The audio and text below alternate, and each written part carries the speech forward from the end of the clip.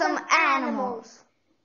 Hello everyone. Today we'll be traveling to China and we'll be talking about the Pekingese. Please don't forget to smash that like button and subscribe to our channel for future weekly videos. Originally bred as companion dogs to the ancient Chinese imperial family, Pekingese have historically been revered as sacred in China. According to one legend, their lion shrunk to miniature size by the Buddha. The Pekingese is surely one of the oldest canine breeds to be present today in the world, and it is believed to be originated around 2,000 years ago. Pekingese dogs were bred for centuries to be the cherished companions of imperial family of China. Today they're still cherished family companions and show dogs to greet everyone they meet with dignity and grace. Even though these are purebred dogs, you may find them in the care of shelters or rescue groups. Pekingese are very loving and affectionate with their family, but aloof, almost wary of strangers.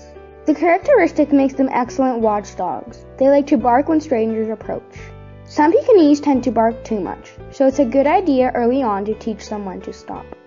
The Pekingese is heavy for his size, with a stocky, muscular body. He is 6 to 9 inches tall at the shoulder and weighs 7 to 14 pounds.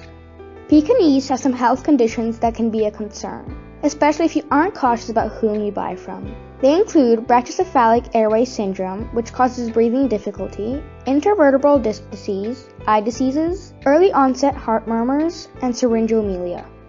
The Pekingese needs to be brushed several times a week and requires occasional baths. If not cared for properly, the fur can become matted.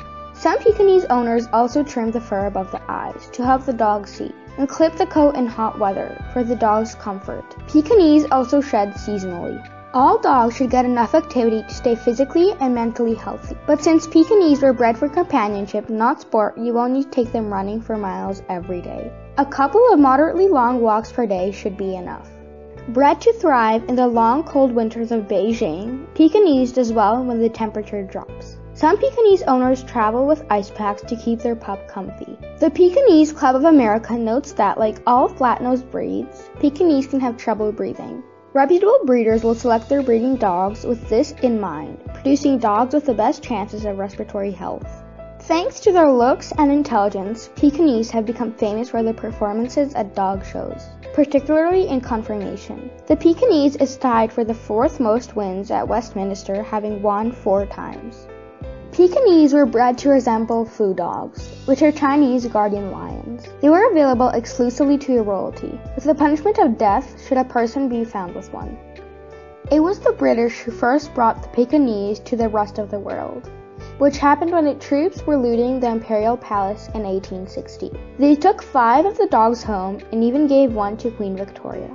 At the time, only those in high society had access to the breed. Because of their small size and fierce personality, the Pekes were also used as miniature guard dogs by some of the Chinese emperors. These canines were tiny enough to hide inside the sleeves of these emperors, and whenever they sensed any potential threat near their owner, these canines would come out of their sleeves and would start barking at the possible threat to startle or scare them off. Thanks to their great stubbornness, the Pekes are not the kind of canines that are very easy to train.